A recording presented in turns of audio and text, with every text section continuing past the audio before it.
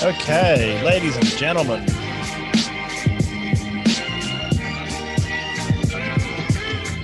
Just checking all the streams. You know how it starts each night. Bear with me, folks.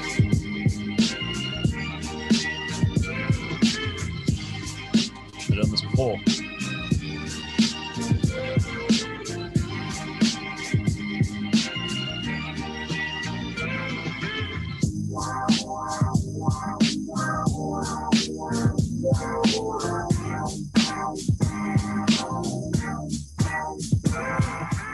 Okay, I'm live.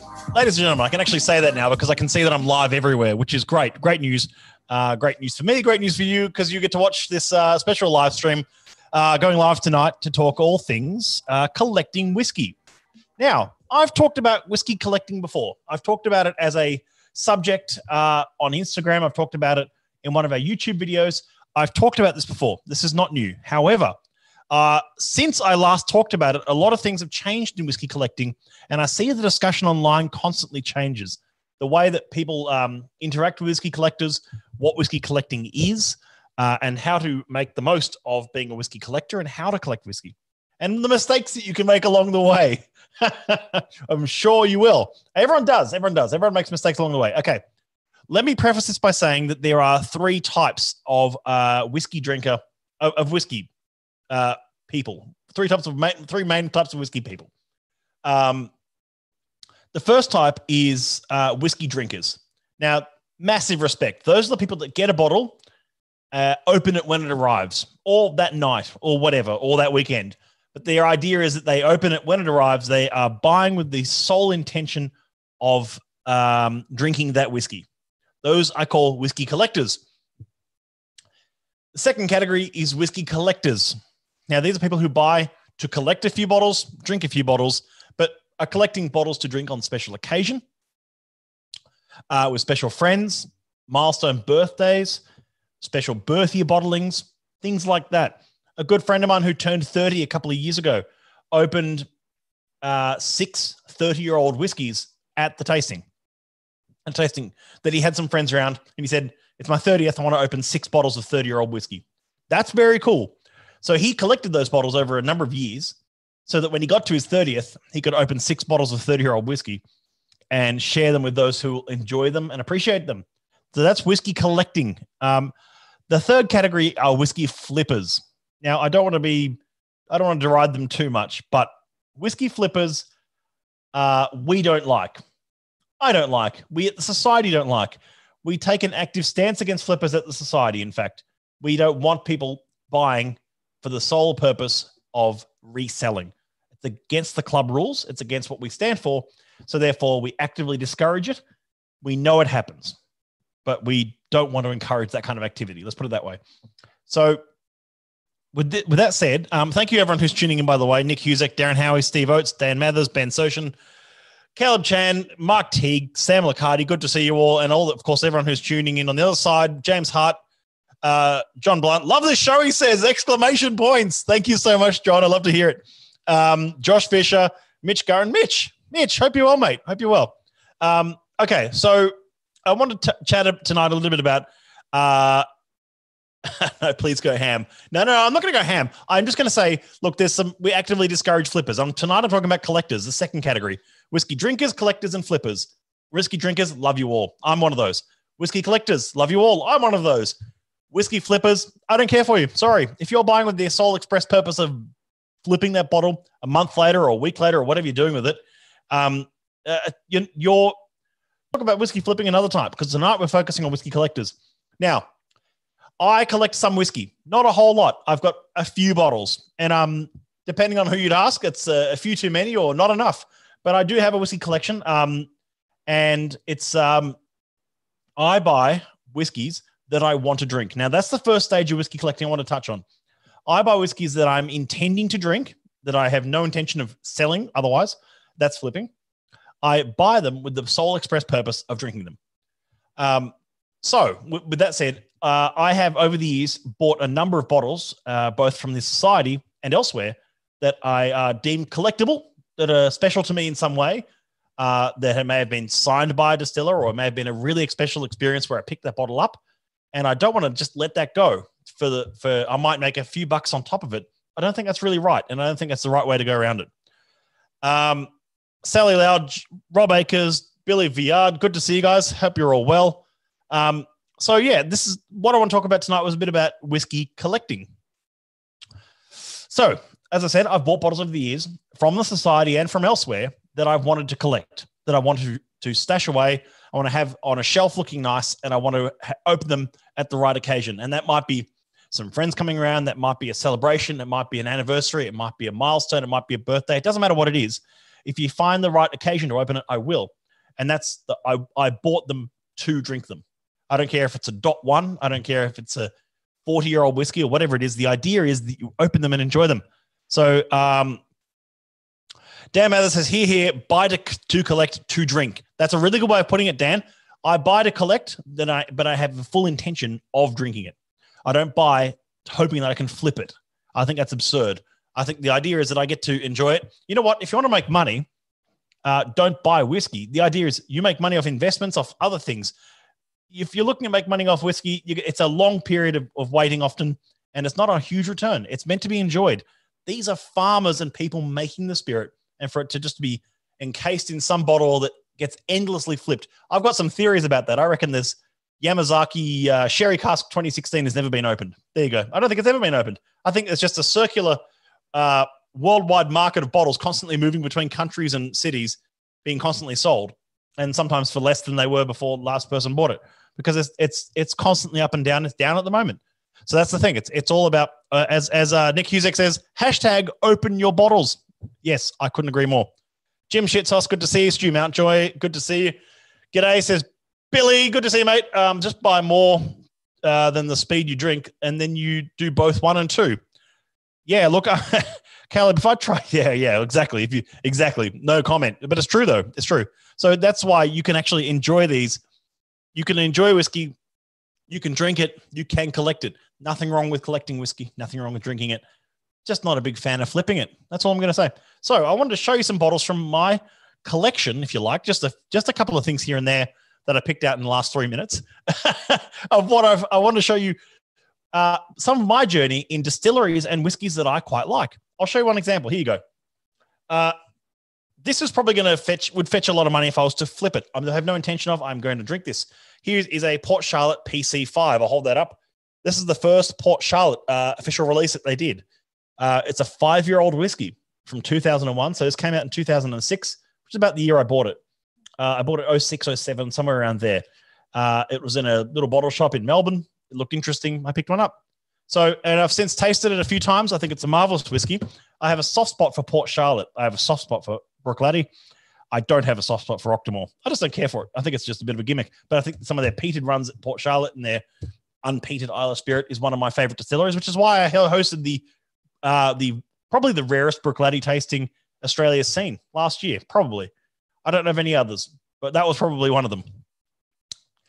I hosted that Bruichladdich tasting, and we opened and enjoyed Golder, Redder, and Blacker still, along with 127.44, 23.74. I'm going to get that code wrong, or 23.75, I think the code is, which was a 27-year-old single cask from Bruichladdich Distillery. And we also opened Laddie Classic. And look, it was a marvelous night, truly fantastic evening of rare Bruichladdich expressions. Why did I open all those Redder, Golder, Blacker? I could have sold them for thousands each. I'd have wanted to open them and share them in company who would appreciate them. I'll post a photo back up in the Facebook group. Bit of a flashback to that event. It was only September last year. Time flies. Flippers normally don't know jack about whiskey. Andrew, you're completely right. They don't. They often don't. They're just in it for the quick buck. They don't understand how to collect. That's why I want to talk a bit about that tonight. How to collect whiskey. How to go about it. This is one that I collected. I know that's a distillery I enjoy. And this is something I'm going to get back to. How to collect. Pick whiskey you enjoy. I don't care if you only enjoy Mackmyra Swedish whiskey. You don't see much of it in Australia, but you see bits of it here and there. It's mostly light and fluffy and inoffensive. It's good whiskey. It's not my cup of tea. But if you are a Mackmyra fan and you want to buy every Mackmyra that comes out and all their special editions, then do so. You can collect whatever you want. And the value of your collection, both as a drinker and as an appreciator, will only go up with your appreciation of it, not the markets. I can't stress that enough. Yama 26 is just Earl Grey and E150, no one will ever know. Yeah, exactly. No one will ever know what's in that bottle. This is going to get constantly thrown around. What about Kurosawas? Know anyone that's opened one before? Caleb, I've opened a number of Kurosawas. I've opened maybe 12 or 13 different bottles of Kurosawa in my lifetime. Lovely whiskeys. Some of them are not lovely. Not every whiskey is great at a distillery. In fact, it's probably one of the more inconsistent single malts on the market. But I've opened about 12 or 13 different Kurosawas at home and at events and whatnot.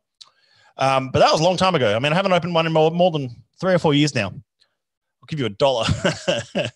I'll do 11. Okay, the Laddie tasting last year is in my all-time favorite tastings. Liam, it means the world to me that you say that. Seriously, member feedback of the events that we do and the experiences we create for our members and the amount of effort that goes into some of these events like that one, where we're sourcing different things and wanting the lineup to be exactly what we want is a bit of an art form and a bit of blood, sweat, and tears that goes into it sometimes. So not always. I mean, sorry, not always. As in, like, not sometimes all the cogs turn perfectly and everything works out. Sometimes it requires a bit of blood, sweat, and tears, which is what that event was. And I'm not going to say that's a bad thing. It was just what it is. But I really appreciate member feedback always. I love triggered ranty, man. No, it's just I haven't had dinner and I'm hungry. No, but I am a little bit ranty tonight. But whiskey flippers do get me ranty. Okay, but I wanted to show you. See, this is quite a valuable bottle now. I don't know what it goes for on the market. I quite simply don't care. Maybe $1,000 or something like that. Who cares? But then I'll never get to appreciate it if I get rid of it. Yes, $1,000 is a lot of money. I don't know what is. But you say, if I sold that on, I'll never get to fully appreciate that with friends and family who want to appreciate that with me. And the fact I've also got the rest of them as well, PC 6, 7, 8, all that kind of stuff, means that I could probably open them all at one time. I'm intending to. I did that last year. I'll do it this year. I buy to collect to drink, as Dan Mather said. But that was a special moment in my whiskey career, 2007. I wasn't working in the whiskey industry then, but I was certainly very much an appreciator and picking things up here and there and being interested by things. Another good example is I'm not overly, and as many of my friends and you watching will know, I can always pick there's a lot of problems in the Australian whiskey industry. This is something that Andrew's written about at length on Whiskey and Wisdom, and you can check that out. It's something that I've ranted about before on video. I've written about it myself as well. Not to the same detail that Andrew's gone into. He goes quite investigatively journalistic in it, and I absolutely applaud that because what he wrote about it is quite true. There's a lot of flaws, a lot of errors, a lot of not learning from mistakes happening still. And that's why we're seeing a lot of problematic Australian whiskey. I'm going to leave it at that. We're not talking about Australian whiskey tonight. But what I will show you is that this is a bit of a collector's item in Australian whiskey world. Starwood Distillery at one point released what's called the New World Projects releases. They were 700 ml cast strength bottles of interesting projects that they were working on behind the scenes. The real story that goes behind it is that they weren't capturing the whiskey audience of Australia yet. They needed something like this to capture on top of their Starwood sales, which is fine. And they did some really interesting things. For those who are in the same room at this time in Sydney when this was launched, this is the very first New World Projects release. Single cast release number 1. I don't know if that's coming up on camera. Bottle 8 of 105 bottles ever. So that's the first ever New World project. That's a cool little piece of Australian whiskey history as well as some Scottish history I've shown you here. I'm intending to open that. I'm not going to sell it. There you go. Whiskey collecting. And of course, those of you who know I have a soft spot or cracking it open now. I could crack something open now. I mean, I've got bottles in front of me. I don't have a dram in my glass yet. I'm going to pour a dram first. Maybe I'll start with this. I'm going with I Dream of Creamy, which we're featuring this Friday for the Weird, Wacky, and Wonderful tasting. There's 4 packs left on the website out of the 88 that we produced. So if you selected Express Post, you might get it by Friday because it will go to the warehouse tomorrow morning. Don't quote me on that. You can always watch it later, though, and there's only 4 left. Greg Ingham says he started his journey with Space Hard in 20 years. I love Isla whiskey. Exactly. Nice bit of Starwood history. Rob, that's exactly right. It's the first ever single cask, the 100-litre double wood single cask that was picked out by a mixture of, I think it was the Brooke and Jules, Ben Baranow. There's a couple of other people who are involved in the selection of this whiskey. I'm sorry if I'm missing your name on this, but it's very cool to find, piece of a little local history like that as well. What are your thoughts on bottle swapping? Stuart, no problem with it, because you swap with someone else. That's just good sharing. I mean, we don't do swaps at the society. It's not what we're about.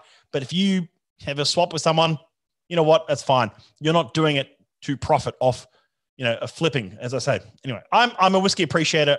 I appreciate whiskey. I drink whiskey. I collect whiskey. And drinking and appreciation are very different in my mind, but that's okay. Those of you who also know I have a soft spot for Glenmurray Distillery. Distillery 35. Everyone knows their 35s. I love my 35s. So much so, I've got a bunch of Society 35s tucked away. Not the bunch, actually, maybe 2 or 3. I've drunk a few of them. So there's, but I also have things like interesting, like little 1995 Glenmurray here. That's a cool one. It's got nice, very, very dark single sherry cask color on that one. Things like this that are collector's items, I guess. They're interesting. They're expressions from a particular distiller or time and place that I find interesting. Now, I also collect some society casks, as I said. Stuff like this. Here you go. Not even old stuff. 30.94. Why did I collect a bottle of this? Because the name on it is Riding a Duck Bareback Up Mount Etna. You can't get much more accidentally offensive in a title than that. That's fantastic. Everyone knows Riding a Duck. This was the Riding the Duck bottle. I still have one. Actually forgot I had that. And that's exciting. So that's going to be something I'll open up at some point. A cask that I was personally quite involved with, along with Margaret Bench. Big shout out to Margaret. Broadside Cannon Barrage 27.112, a 21-year-old single cask from a distillery in Campbelltown. So it was a first fill sherry butt after 21 years, like naval cannons on the nose.